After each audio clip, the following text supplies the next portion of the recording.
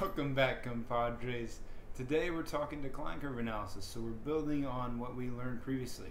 Last time we talked about rate time decline.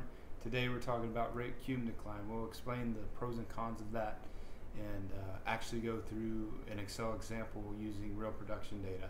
So let's get started. Okay guys, today we're going to determine the remaining reserves and estimated ultimate recovery of a well using rate cum decline. We're going to use the same data we did previously with rate time decline, just a different decline analysis.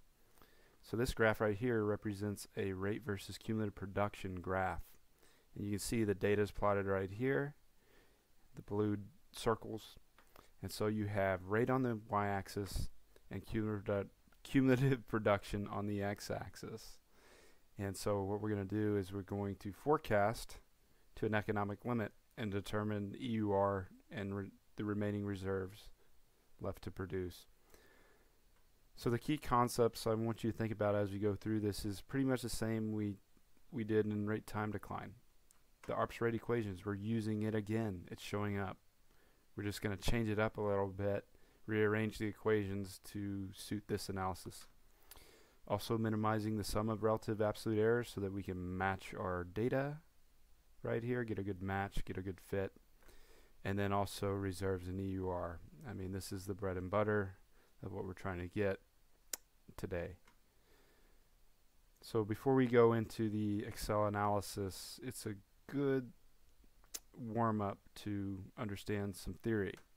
So essentially, in rate cum decline, we're using 4 equations, but in actuality, we're using 2 equations, just they're rearranged to solve for different variables.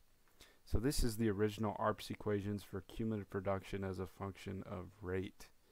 And this is the exact same equations we saw in rate time decline.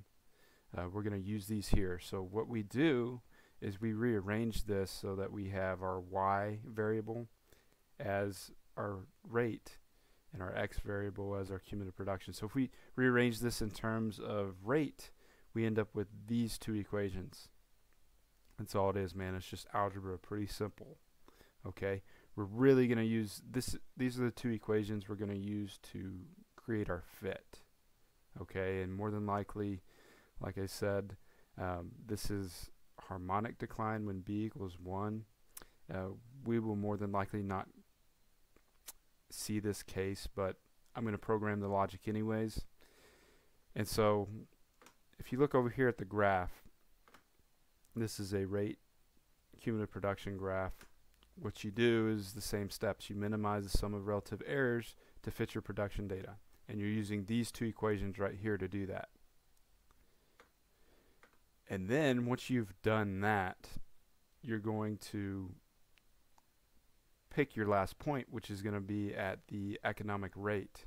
And that's going to, if you drop down to the x-axis, that's going to be your cumulative production to the economic limit. So this is your EUR. Okay. So previously in rate time decline, the area under the curve was going to be your cumulative production. But since we have cumulative production on the x-axis here, it's a lot more convenient to get EUR. So we'll get EUR first, and we get this with one of these 2 equations. More than likely it's going to be this one. And so we just put in our economic rate in for Q, and we get our EUR. This becomes EUR right here. And so in order to get reserves, what you have to do is take your last data point, which is going to be your cumulative production up to this instance in time, and you're going to take the EUR, subtract that value, and you get reserves. So this is actually a lot easier to do than rate time decline. I mean, here's your equation if you want to calculate reserves, but it's real simple. It should make sense. So the steps we're going to go through to forecast and determine our EUR is the following. It's 3 steps. I mean, that's the best I could do for you guys. I'm not going to go through them right now. Pause the video if you want to. I would highly suggest you read through this and understand this. And these are the steps for calculating reserves using rate cum decline. And so as we before we get into it, let's realize the pros and cons of rate cum decline. Well, we're going to have some cons are it's going to neglect flow regime changes, and this is going to lead your analysis to overestimate reserves. But it won't be as bad as rate time decline because it's not affected by shut-ins. So if I shut in the well, the curve stops.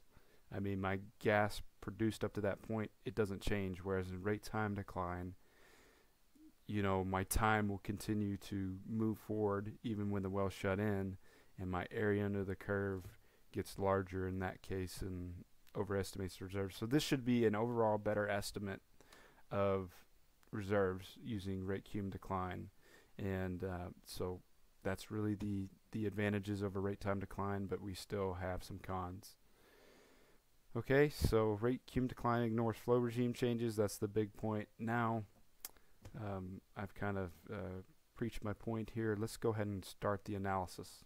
Okay, so here we go. We're doing our rate cum analysis for the same data we used previously in our rate time forecast. This is going to be pretty similar to what we did in rate time, so we'll kind of speed through this a little bit faster. But before we get started, I want to show you the code that we're using. And so this is coming from slide number 2, the bottom 2 equations, where we calculate the Arps rate from the cum. It's just the rate time equations rearranged for harmonic and hyperbolic decline. So this is kind of the main function. It's taking in your initial rate, initial decline, B exponent, and cumulative production, and you're calculating a rate based on what the B value is. So when B equals 1, you have harmonic decline, and so you'll calculate rate using the harmonic rate versus cum. And so it'll call this function right here.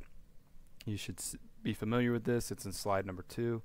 If B is not equal to 1, then you have hyperbolic decline. And so this is that equation right here, coded in Excel VBA. So this is kind of our bread and butter of our analysis. And so this is our production data plotted on a cumulative production versus monthly rate. Or actually, it'll be daily rate. This should be daily. And so what I've done here is I've already created columns right here that you calculate rate. And so we're going to use our function, Arps rate from cum, and it's going to take our QI, and you want to make these, you want to freeze these, initial decline, B exponent, and our cumulative production, which is coming from our data. And so we're starting at 0, so that's going to be our initial rate, which is the same as what we have put in this cell right here, so that makes sense. And so what I'm going to do is I'm going to carry this down to the last data point of our data, which is going to happen at 70. So I went one too low. There we go. So now we have this data, our Arps equation, plotted right here. And so now we're going to calculate our absolute relative error, because we'll need to reduce the sum of errors right here. And so I'm going to start at the second data point because we have 0 as our first actual cumulative production, or actual rate. We don't have it here. So it's going to be the absolute value. This is the same stuff we did previously. The absolute value of our actual rate minus the predicted rate divided by our actual rate. And so there we go. That's our absolute relative error. I'm going to carry that all the way through to the bottom. And so now we have a sum of errors. But before we optimize this or reduce the sum of errors, what I'm going to do first is I'm actually going to forecast off the end of this last data point. And so what I did was, since we're plotting cumulative production versus the rate, I'm going to take our last data point in this column, which is going to be our max cumulative production. So the max of the cumulative production in here is our last point, And so that's where we're starting our forecast. And then what I've done here is I've just carried it forward in time a little bit, multiplied it by 1.08. That's just that you can change this, and I've extended it out.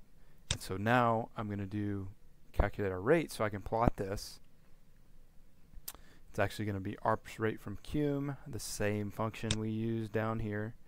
It's going to take QI, freeze those, DI, B, and then our cumulative production. And so bang. So the red line right here is our forecast from our last data point. So now we can use Solver to try to fit to our data as best we can. So we're going to reduce the sum of errors, minimize the sum of errors, and so the objective is the sum of errors right there. I'm going to minimize that by changing QI, DI, and B. And you can see here what you probably want to do beforehand if you have other data is get it pretty close to where you want it to be. Here I'm comfortable with doing this analysis as it is. I think the solver will pick it up. So I press solve and check it out. So that looks like a great fit through our data. And you can see here, nobody would argue with that. That's a good fit for Rate-Cum decline. And so the next thing we want to do from our analysis is calculate our EUR. And so our EUR is what we're after in this. And you can remember, if you recall from the presentation, EUR is easy to get from this graph because it's already on the x-axis. We take the rate at our economic limit and we just run it over until we intersect our line right here. And then we drop down to our x-axis and we have our EUR. So this is the same graph right here. These two are identical. And so let's go ahead and do that. So I'm going to do Arps rate from Cum.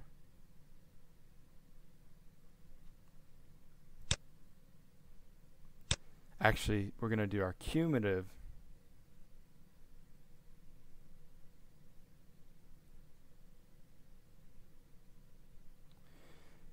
This is an equation we used previously in our rate time forecast. So you may want to go look at that, but I'll post the code on my website. But it's on this equation is on that second slide. It's actually one of the top two equations. It uses that logic. And so what we need is we need QI,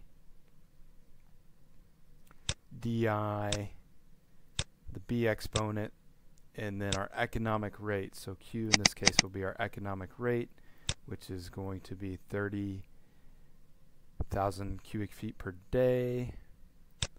And so bang, that's our EUR right there. And the way we get reserves is we just take our EUR and we subtract our cumulative production up to this point.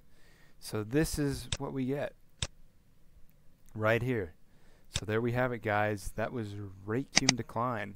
And you can see if you compare these values, this number should be slightly less than our rate time.